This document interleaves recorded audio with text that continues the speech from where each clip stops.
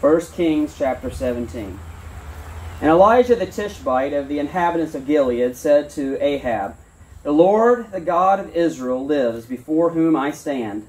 There shall not be dew nor rain these years except at my word." And then the word of the Lord came to him, saying, "Get away from me and turn eastward and get away from here and turn eastward and hide by the brook of Cherith, which flows in the Jordan. And it will be that you shall drink from the brook, and I have commanded the ravens to feed you there." And so he went and did according to the word of the Lord, for he went and stayed at the brook of Cherith, which flows into the Jordan. And the ravens brought him bread and meat in the morning, and bread and meat in the evening, and he drank from the brook. And it happened after a while that the brook dried up, because there had been no rain in the land. And then the word of the Lord came to him, saying, "Arise, go to Zarephath, which belongs to Sidon, and dwell there. And see, I have commanded a widow there to provide for you." And so he rose and went to Zarephath. And when he came to the gate of the city, indeed, the widow was there gathering sticks. And she called to him and said, "Please bring me water in a cup that I might drink." And as she was going to get it, he called to her and said, "Please bring me a morsel of bread in your hand." And so she said, "As the Lord your God lives, I do not have bread, only a handful of flour in a bin, a little oil in a jar. And see, I'm gathering a couple of sticks that I may go in and prepare it for myself and my son, that we may eat and die." And Elijah said to her, "Do not fear. Go and do as you have said, but make me a small cake from it first, and bring it to me. Afterwards, make some for yourself and your son. For thus says the Lord God of Israel, the bin of flour shall not be used up, nor the jar of oil run out, until the Lord sends rain on the earth." And so she went away and did according to the word of Elijah, and he and her household ate for many days. And the bin of flour was not used up, nor the jar of oil dry, according to the word of the Lord, which was spoken by Elijah. Now it happened after these things, that the son of the woman who owned the house became sick. And his sickness was so serious that it was no breath left in him. And so she said to Elijah, "What have I to do with you, O man of God? Have you come to bring me my sin and to my remembrance, and to kill my son?" And he said to her, "Give me your son." So he took her out of his arms and carried her to the upper room where he was staying, and laid him out on the bed. And then he cried out to the Lord and said, "O Lord my God, have you also brought this tragedy on this woman with whom I've lodged, by killing her son?" And he stretched himself out on the child 3 times and cried out to the Lord, "O Lord my God, I pray, let this child's soul come back to him." And then the Lord heard the voice of Elijah, and the soul of the child came back to him, and he revived. Elijah took the child, brought him down from the upper room into the house, and gave him to his mother. And Elijah said, "See, your son lives." Then the woman said to Elijah, "Now by this I know that you are the man of God, and that the word of the Lord is in your mouth." There are many games we have that people play that are thinking games, requires a little bit of thought process and focus. Some games we play are just games that are fun, just to goof off, to laugh. I enjoy both. I am one who is very analytical. I like to think through processes of stuff, but also one who likes just to have fun and joke around and laugh up. And my boys are learning different games, and a couple of them they have been learning is checkers and chess and Mancala and King's Corner. And all 4 of those are games where you got to have a thought process, kind of planning one move before the next move is done, and hoping that your opponent will make the move you think they're going to make, so you can make your move exactly the way you want. And it's interesting watching Kylan, because Kylan really thinks a lot and goes through the process, and he gets frustrated sometimes playing me in chess because he says, "I should have beat you." But he makes a move sometimes that he's not anticipating that gets him kind of caught. We have here a situation where God is working in the children of Israel's lives. And I don't want to make it seem not important that what's happening here, because it is very important. But God is going to be doing things behind the scenes that not even Elijah understands, the prophet of God. God's going to be making moves and placing Elijah in different positions to accomplish different things that God has in design. I don't know what's going in all your lives. Some of you share with me sometimes things you're facing. Some of you kind of keep more to yourself. Each person is a little different. Or some people, they'll tell you everything from what they ate for breakfast in the morning and what they drank. People are like that. And you have other people, I mean, they may be possibly facing a major situation where they may think they might not come out of it alive. They may not still share that. But God knows. He sees everything. He cares. He loves you. And I want us to look, as we look through this chapter 17, it's just a glimpse of Elijah's ministry. But it gives us a glimpse as God is building not just the faith of his prophet, but he's building the faith of those who are underneath him too.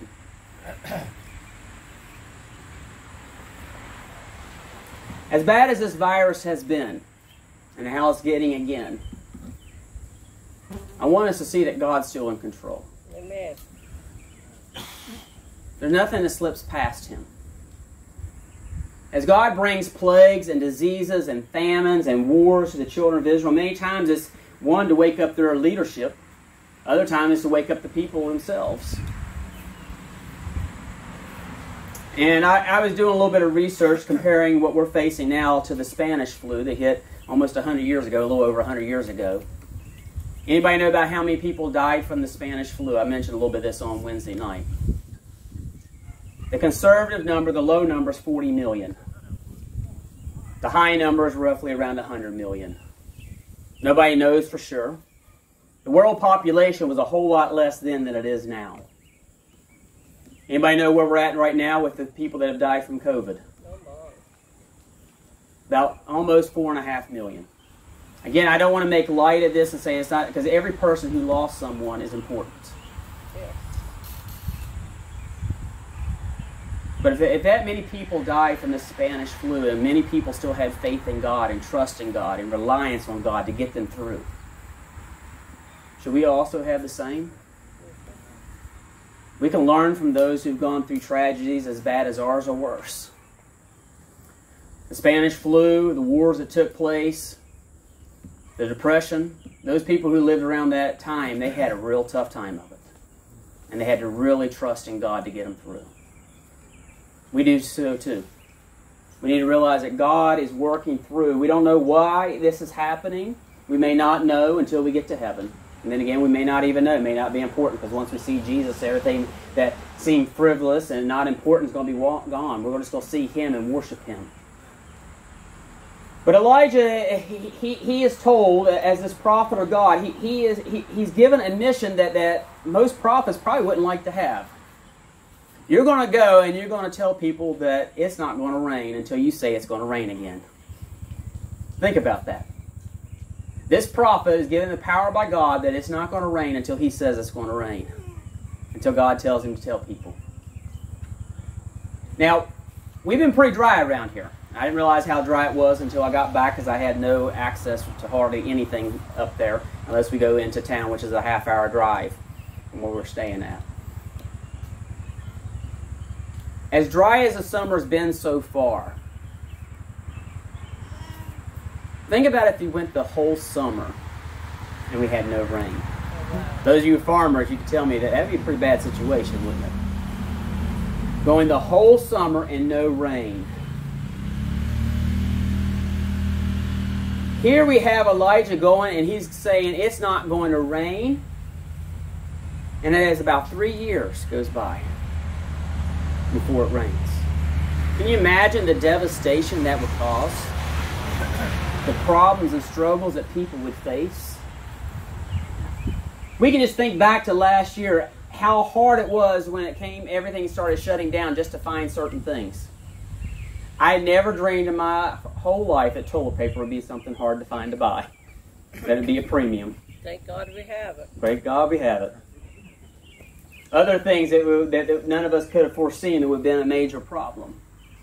Well, can you imagine going 3 years without anything being able to be grown?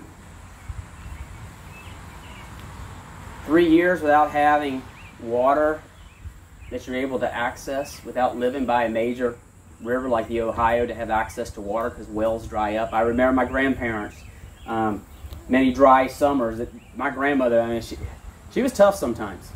But she also had a reason to it. They had a little well. And whenever it got a few weeks to a month without any rain, their well dried up.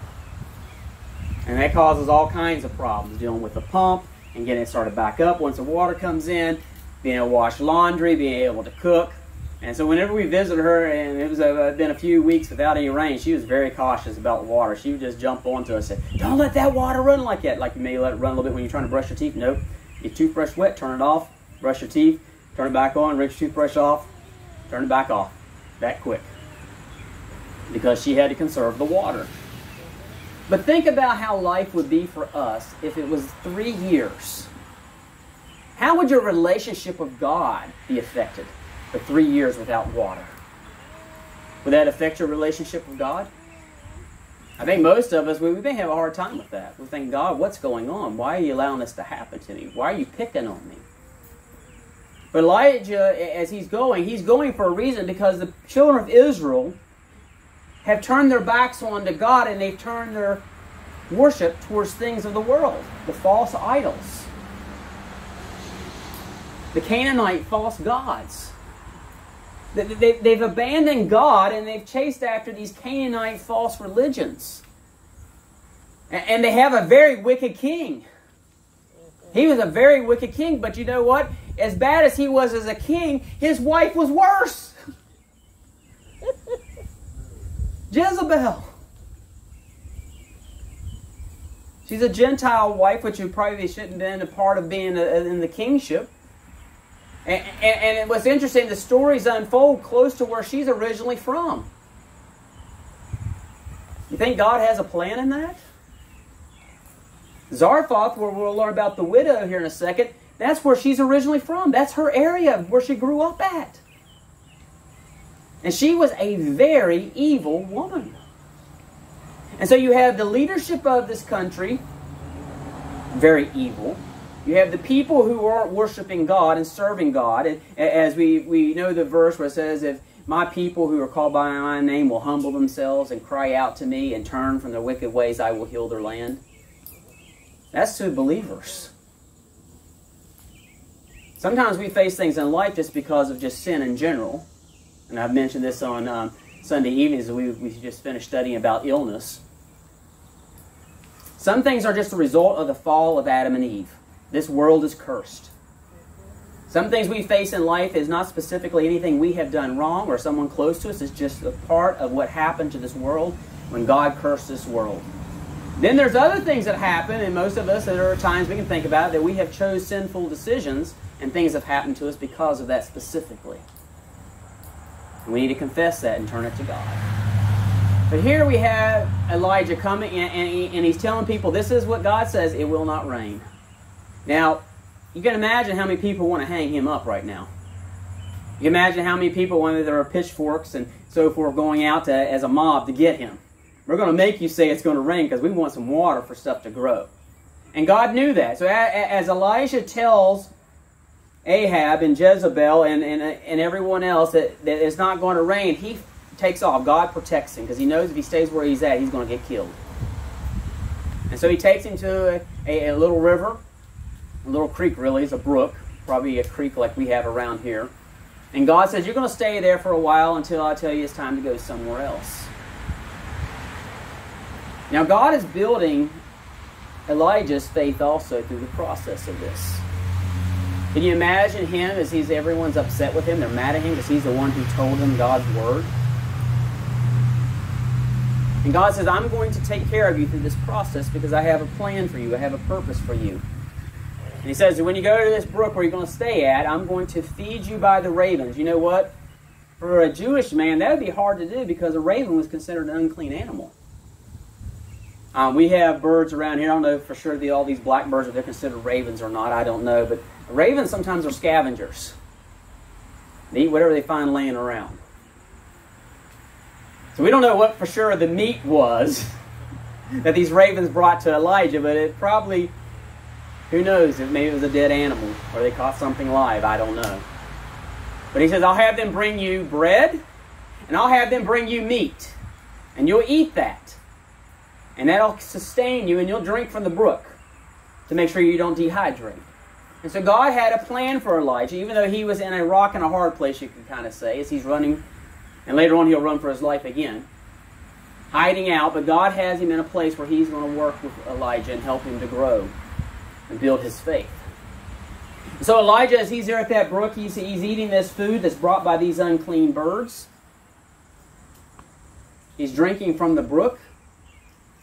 And eventually what happens is the drought has gone so long that the brook itself dries up. That's rough when you have a creek or a small little river around you and it's always flowing water, but then one summer it just stops running. You know it's pretty bad.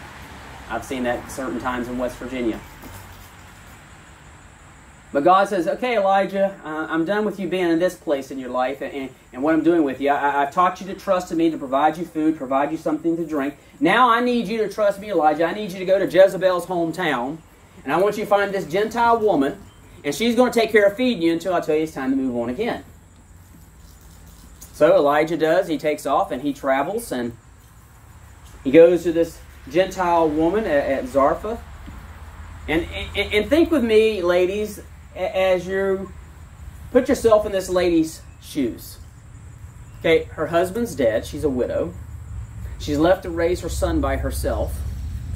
And she's at the process collecting the last little bit of dry firewood that she can find, sticks and limbs laying around, to make a fire, to fix the last little bit of food she has to feed her and her son, and then they're going to starve to death.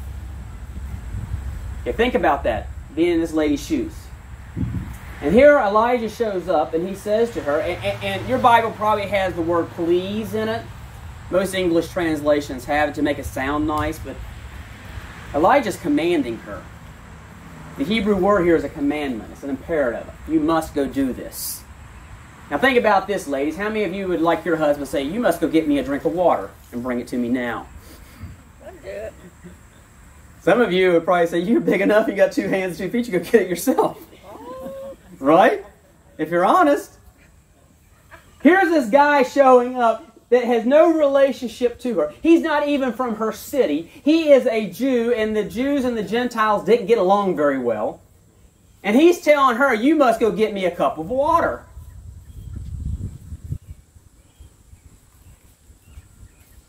But she knew that he was a Jew. She also in some way knew that he was also a man of God. However, maybe because of the way he was dressed, or because it was reported in the city a Jewish man of God had come to town. I don't know. And she says, okay, I'll go get you some water to drink. Remember, water is limited right now. Many wells have probably dried up. But she is willing to go get him some water to bring to him to drink because he commanded it. Oh, by the way, while you get my water for me, I see you getting ready to fix something to eat. You must feed me. Many of you ladies probably have your husbands asking, what time's dinner? My wife gets sometimes frustrated with me because usually about 5 o'clock I'm asking what time is dinner, what we're eating for dinner. Because that's kind of where we grew up. We usually ate between 5 and 6 about every day growing up. And he says, you must feed me what you have. And then, after you feed me, then you can feed yourself and your son. Ladies, how would you handle that? You probably let go of a little bit of your spirituality and tell them off. Right? And she says, all I have is this little bit that's left. All I have is just a tiny bit of flour, a tiny bit of cruse of oil. I'm gathering whatever sticks I can find. I'm going to make a fire. I'm going to fix a little loaf of bread, probably more like a biscuit, and I'm going to split that with my son. The two of us are going to eat that, and then I guess we're going to starve to death because there's nothing else left after that. There's no more food. And Elijah tells her, God has told me that if you take care of me, that you will not starve. That flour will last until it rains again. That jar of oil will last, the little bit you have, until it rains again. If you only have faith.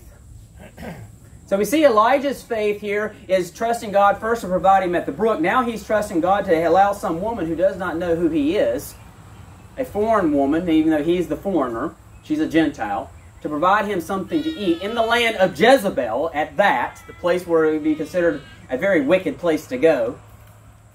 And he has to trust God's going to take care of him.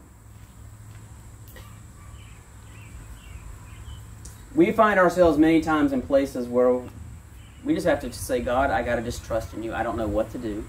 I have no place to go. I know nobody to turn to. I just got to seek you, God, to help me. And many times God comes through. But there are occasions where somebody who is a believer still starves to death. It happens in different parts of the world. Does that mean God doesn't care about them? No, he still loves them just the same as he loves you. Sometimes God allows it to rain on the just and the unjust alike. Sometimes he allows the sunshine to come on the just and the unjust alike. Just because we're saved doesn't mean that God's going to make things easier for us. So often, a lot of times we think that should be the case, right? We even tell somebody, if you're going through problems and struggles, just turn over to the Lord and things will work out all right. But that's not always the case. Jesus said, if you follow me, you obey my teachings, what God the Father has taught me to tell you. If you obey that, life's going to get harder for you. They hate me, they will hate you. They curse me, they will curse you. They kill me, they will kill you. Now that's not something I want to sign up for. But as believers, that's truly what we're signing up for. Realize that we are being part of Jesus Christ. And so as Elijah is trusting this woman, he goes and stays with her, they eat, and she keeps making biscuits, and they keep getting water from someplace, and they're doing well. And then all of a sudden it says, and then it happened. Whenever you read that, usually in your English Bible, it should alert you that it wasn't accidental what's about ready to take place next. Sometimes we read that and we think it's an accidental. No, then it happened, or it came upon, or this was the situation. Here we're told specifically, as that takes place, that God had a purpose and a plan, and he wanted to increase Elijah's faith, and he wanted to increase the faith of this woman. So this son, who was spared from dying of starvation, dies of some sickness, illness, disease. We don't know for sure what it is. It says that he was having trouble breathing, so he may have some kind of virus. We don't know. And then all of a sudden, the breath left him. And we're told specifically that he was dead. Now, think about if you were this widow who's using all that she has to take care of this man of God, and brings him into her home, provides him a place to stay, provides him food to eat, taking care of him, and there God strikes down her son. You know what? That would make us put us in a place where we'd be a little upset with God, I think. Some of you may know someone or have experience where someone's lost a child. That's a very difficult situation, as I know with my brother, the loss of my nephew. You can either get really bitter at God and mad at God and angry at God, or you can turn it over to God and say, God, I just got to trust you. I don't know why this happened. I don't know what the purpose was, but I know that you love me. I know that you have a plan. I know you're in control. I pray that you help me to grow in my faith. And so this woman goes to Elijah and says, why have you come and done this to me?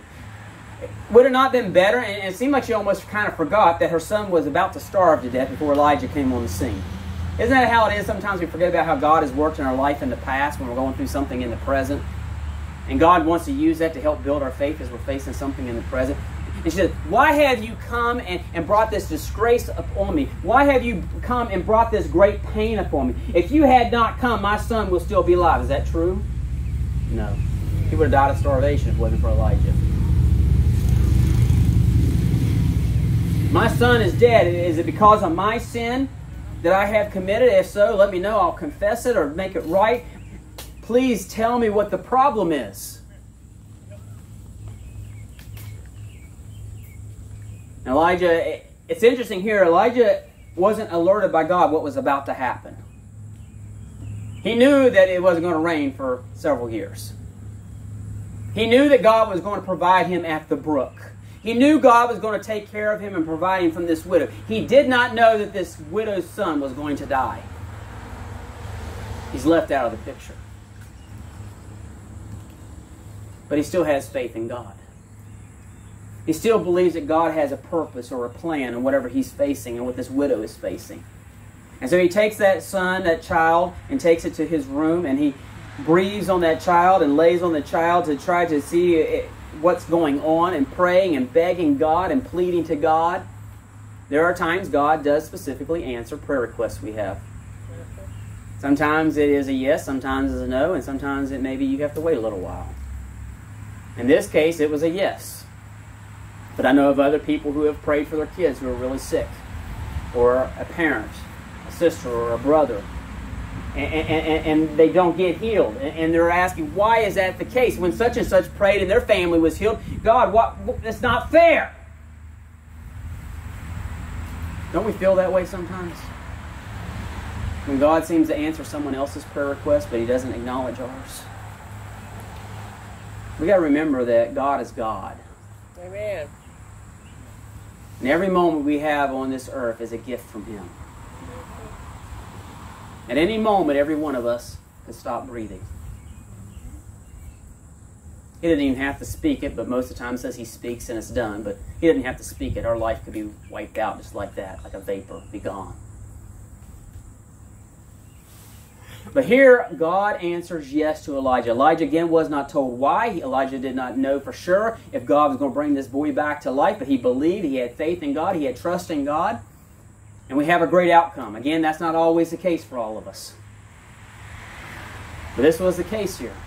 God wanted to build Elijah's faith, because Elijah got some trials that are going to come up. It's going to be a whole lot more difficult. And this widow's got a long way still to go. And so he's wanting them to grow in their faith.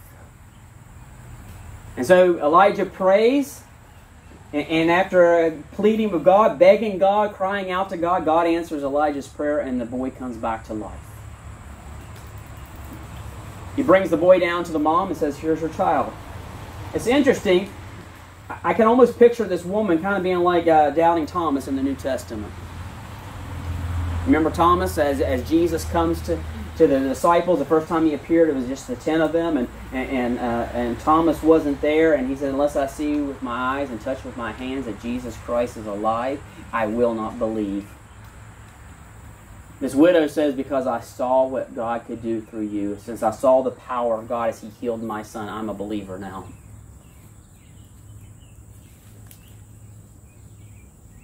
Thomas said the same thing. He says, when he sees the Lord, he says, I see and I believe. And Jesus said, it's greater for those who do not see and believe anyways. Maybe you're here this morning and you are going through some major difficulties and struggles, and you wonder where God's at in the process. Well, he's still in control. Amen. He still loves you the same as he did yesterday, a year ago, 10 years ago. Nothing's changed with God. He has a plan and purpose, and we don't understand even what's going on with this virus. We have no idea how worse it's going to get, but I do know the God who's over it. Amen. I do know the God who will one day, even if I die from this virus, that I'm going to go to heaven to be with him, because I know Jesus Christ is my Savior. If you're here today and your life seems like it's falling apart, especially as a believer, please let me know. I'll sit down and talk with you. We can pray together. It doesn't mean that the answer will be yes. The answer may be no. The answer may be, you need to wait a little while. I want you to pray a little bit more. I want you to grow in your faith a little bit more before I give you an answer for sure. If you're here this morning and you're lost, it means that you have never asked Jesus Christ to save you. You never have trusted in his death, burial, and resurrection. You need to believe that he was the Son of God. He is the second part of the Godhead. He is all God and all man at the same time. He had to be that to be the perfect sacrifice. He died on the cross for all of our sins. And anyone who puts their faith and trust and believe that he died on the cross, that he was buried, and that he rose again, Paul tells us that's the gospel. And you confess your sins, ask him to forgive you. The Bible promises that he will take you to heaven when you die. If you have never done that, let today be that day that you do so. Let today be the day you trust in Jesus Christ to save you. And the great thing today, as we get ready to have here later, as God provided for Elijah, John and the tag team ladies and everyone else who helped out has provided food for us today. And may the pot not dry up, and may the corn not disappear until everyone's belly's full. Let's close in prayer. Father, Lord, I pray that you just help us to have faith in you as we face trials and struggles, Lord. As we face the unknown of what's going to happen with this virus in our country, Lord, and as it's affecting other parts of the world a whole lot worse than it is affecting us here, Father. I pray, Lord, you help us learn, Father, to trust in you, to have faith that you're still in control and that you will guide and direct us. And Lord, help us to realize that you're still the same God when sometimes you tell us no when we have prayer requests. But help us, Lord, also get some yeses to increase our faith as Elisha got and this widow got, Father, that we would grow in our faith and our walk and our relationship with you. Lord, we pray if there's one here that's lost, that does not know Christ as their Savior, they have never trusted in his death, burial, and resurrection to forgive them their sins, that today they would do that. They would not leave here without asking someone, how can they be saved? We pray in Jesus Christ's name. Amen.